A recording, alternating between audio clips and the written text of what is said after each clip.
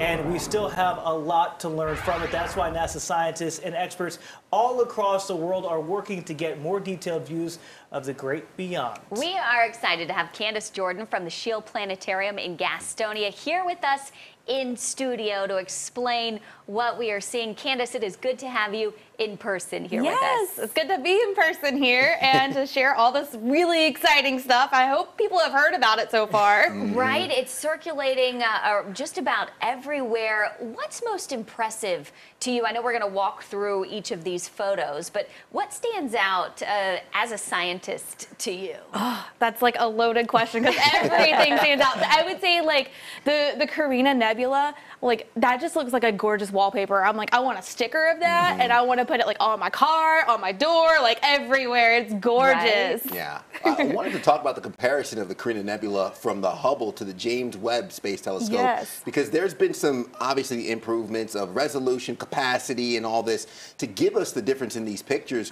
What do we see different in the new updated photo that we didn't see for the first time? Yeah, so a lot of these photos you're seeing on your screen right now, it's just more detail, more clarity. We're seeing a lot more of those galaxies, a lot more detail. So that image right there is Stephan's quintet, and you're actually seeing those galaxies merging together. In the Carina Nebula, you're seeing some of those interactions where like gases are being blown out. You're seeing new stars being formed. In the Southern Ring Nebula, we were able to see that that's actually a binary star. Scientists had thought that it might be, but now we have kind of confirmation that, hey, it is a binary star. So, you know, to the average layperson, we're seeing really cool images. To scientists, there's so much they don't even know yet. They're going to study these images for a long time to come. It reminds me almost when you go to the eye doctor there and they're like, what looks better, 1 or 2? And you're like, oh my gosh, I can see so much clearer now. It's like you get that new pair of glasses and you put them on, you adjust for a second, you're like, whoa, this is what I'm seeing. Like, kind of like the difference between an X-ray and an MRI. Yeah. You see so much more. Yeah.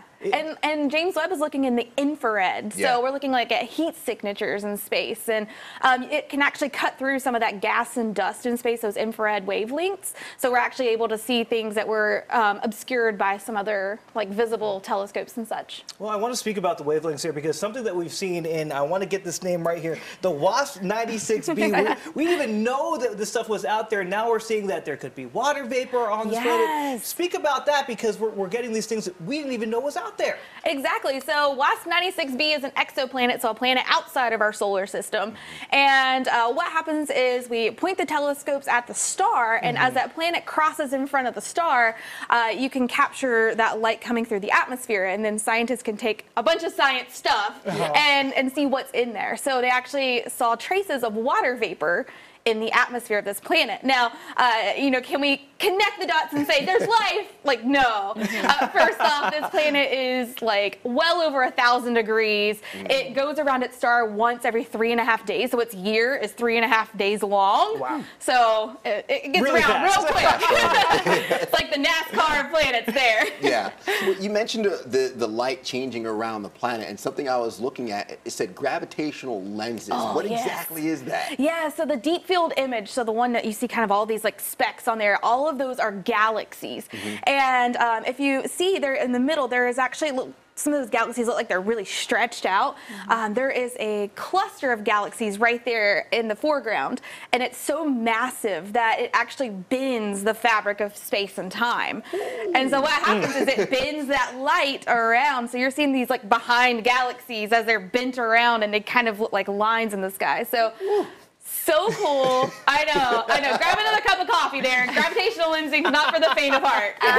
No, it's kind of in one ear and out the other, but I still appreciate what we are looking at. I was reading an article with a NASA astrophysicist, and even she was saying, I can't even begin to comprehend what we are looking at, which just goes to tell you the scope and the magnitude of what we're getting back and what it could hold for the future. Exactly. And you know, the deep field image, we're looking over 13 billion light years away. To put that in perspective really quickly, like the New Horizons mission that went to Pluto took a decade to get there. If you could travel the speed of light to Pluto, which is in our solar system, it would take you 4.5 hours. So, you know, traveling 13 billion years at the speed of light. It's hard to wrap your head around. It is. It's so hard to wrap your head around that. And you know, it only took James Webb about 5 days to get all of these images. So, you know, we're going to be cranking out new images, I would foresee, very regularly. So, you know, if you need a daily dose of something new, like, James Webb will have you covered here. Oh, man. Where do we go from here, though? So now that we have the images, what's next? Because this is just the beginning, as you mentioned.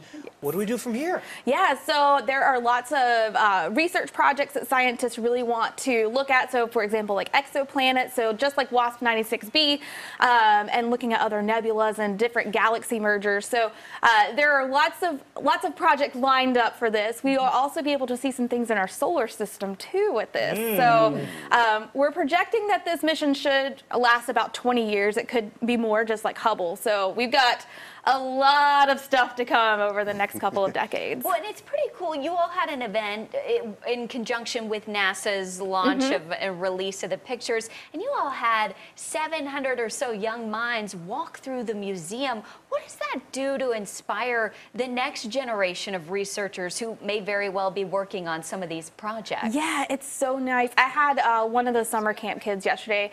They were talking about, NASA was talking about how they color some of these images because it's an infrared light. We don't see infrared light with our own eyeball. So they color these images to kind of pick out more detail. And she was like, how do I become an image colorer for NASA? Like, I want to do that. And like, you know, it just sparks that curiosity. And also that, you know, you don't have to be an astronaut to work for NASA. You can do so much. And in fact, if this experiment and this telescope has taught us anything, it takes years and thousands of people to get it up there. It does. So engineers, scientists, mathematicians, you know, anything like that. Meteorologists, yes. I mean, we needed meteorologists because we delayed the launch a couple of times just for weather. So you have to have a meteorologist. And then there's also this thing called space weather. So, you know, if you like space and weather, hello, space weather We for you. can hardly handle it down here. Exactly. I might be in the wrong profession, guys.